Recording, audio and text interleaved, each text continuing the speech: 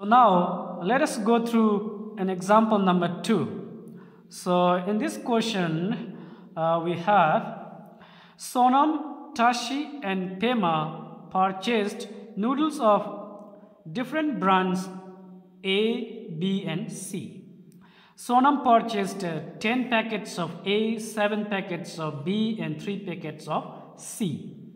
Whereas Tashi purchased 4 packets of A, 8 packets of B and 10 packets of C. And Pema purchased 4 packets of A, 7 packets of B and 8 packets of C.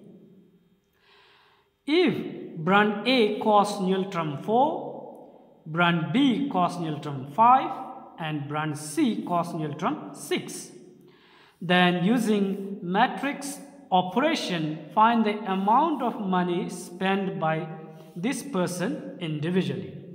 So as I mentioned before, whenever you have such application problem, the first step is to get this information in the form of matrix.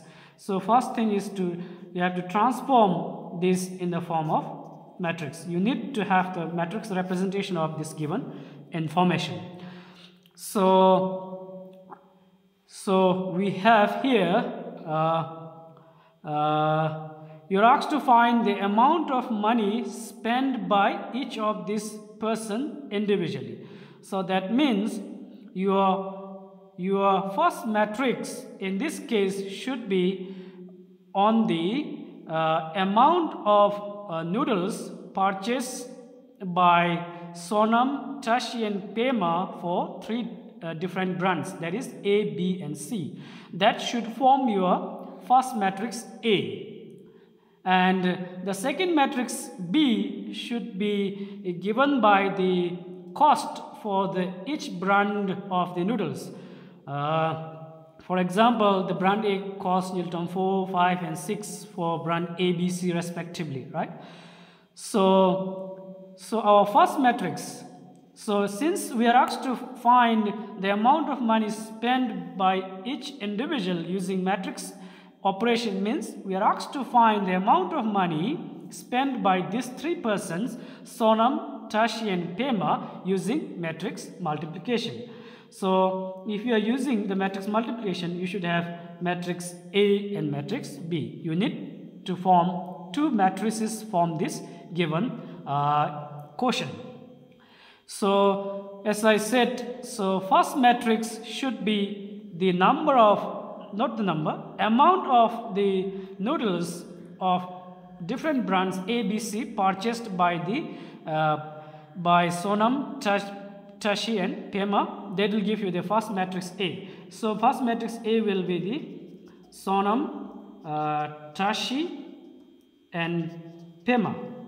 So, and Sonam, Tashi and Pema is going to purchase the noodles of 3 different brands A, B and C. So this should form your first matrix.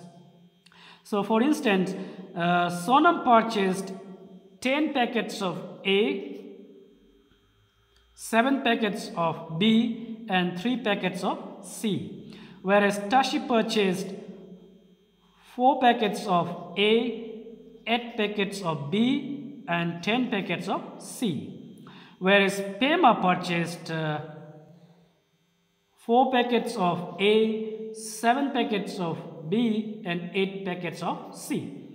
So this should be your first matrix A.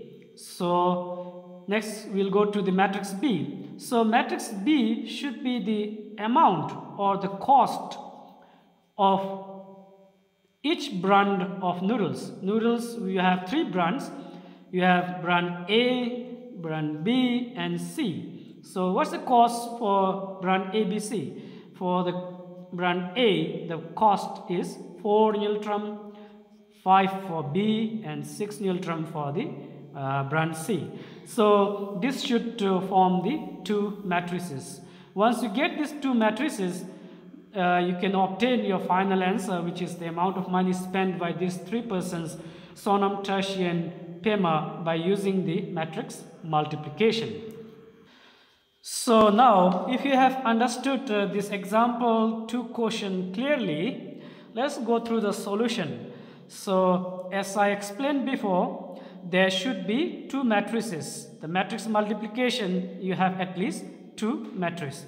So, in this case, you have 2 matrices, matrix A and B. So the matrix A is represented by the amount of noodles of different brands, that is A, B and C, purchased by Mr. Sonam, Tashi and Pema.